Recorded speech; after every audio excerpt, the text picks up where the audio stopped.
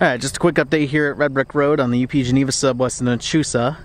As you can see, the PTC antenna was installed on the new relay bungalow, and they have new foundations off to this side as well.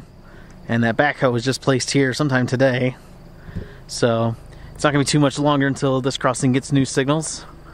Again, rendering that added E Bell on the southern signal as useless. I still don't know why they did that. But yeah, this and Burkett Road will probably be the next two replacements on this line. They just dropped new foundations down there for both the crossing signals and the wayside signals.